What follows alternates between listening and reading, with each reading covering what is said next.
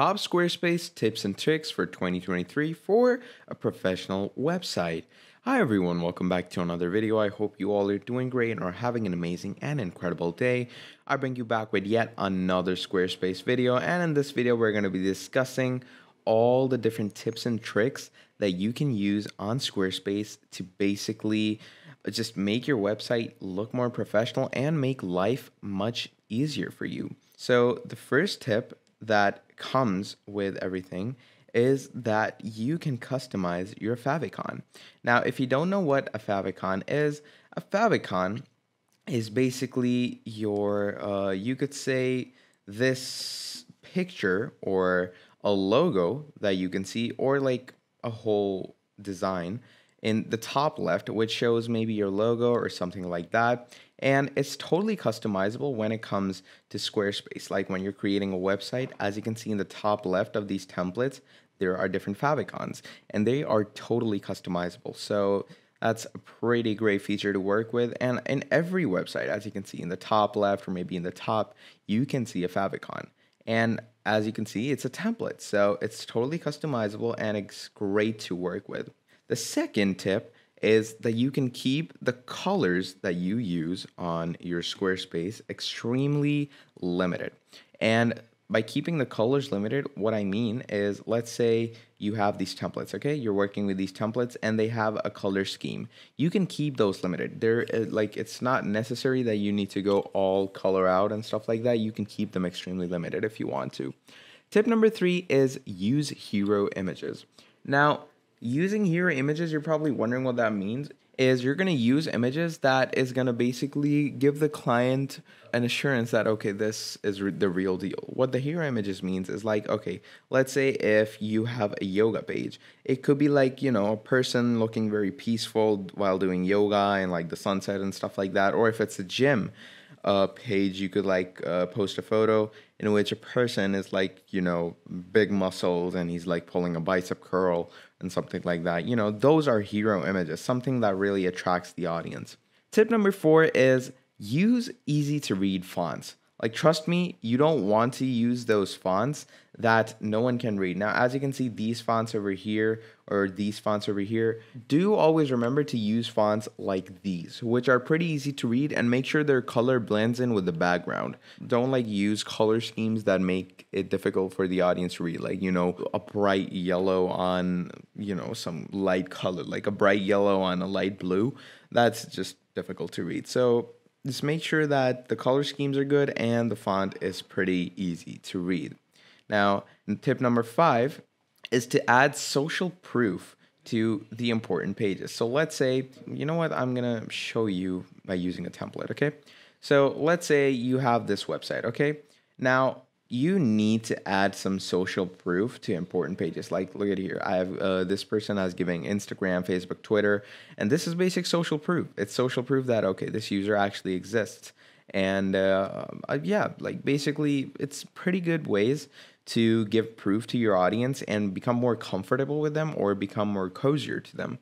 So like basically add quotes from customers, logo, cascade ratings and stars, and also add your main Instagram handle if you want to. Pretty basic stuff.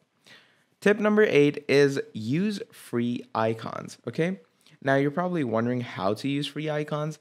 Icons are pretty easy to get by, and like the website you want to use is Icons 8. You can get free icons from here and like just choose any icon if you want to. Like mostly you can get icons like this Instagram icon off of Squarespace. But let's say you can't find the correct one. All you're going to do is you're going to write Instagram over here in Icons 8. And look at that. You get all these great little vector images. So it's pretty basic and pretty nice stuff. And you can just download these and add these to your website templates. Tip number 8 also comes with the Icons 8 website.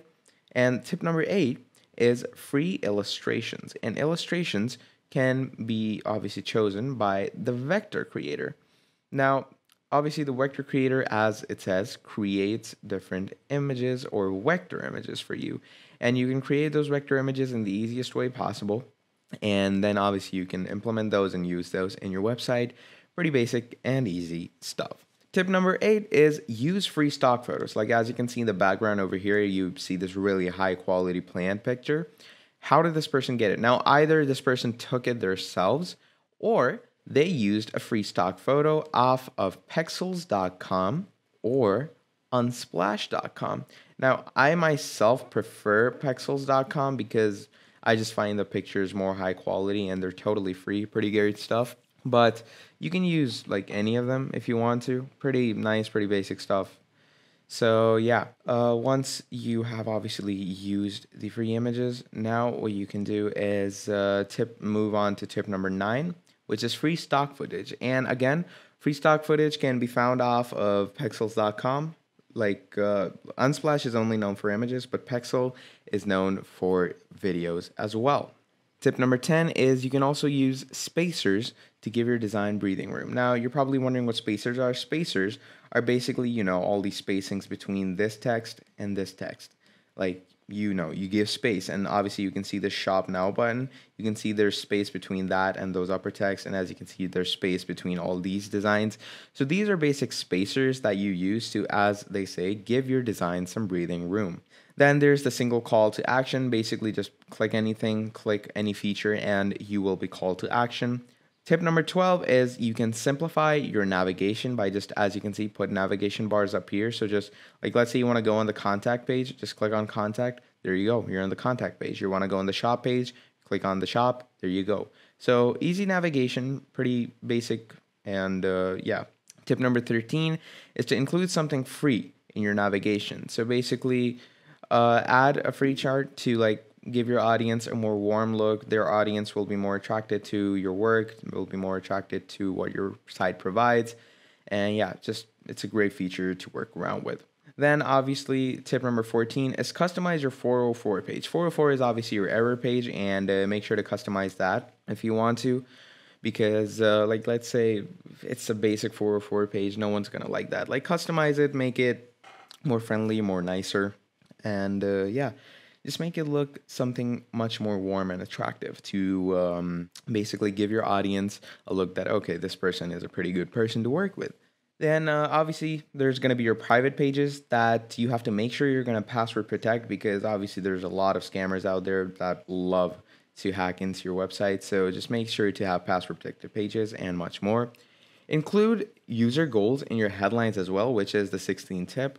Basically, in your headlines, let's go into the main page.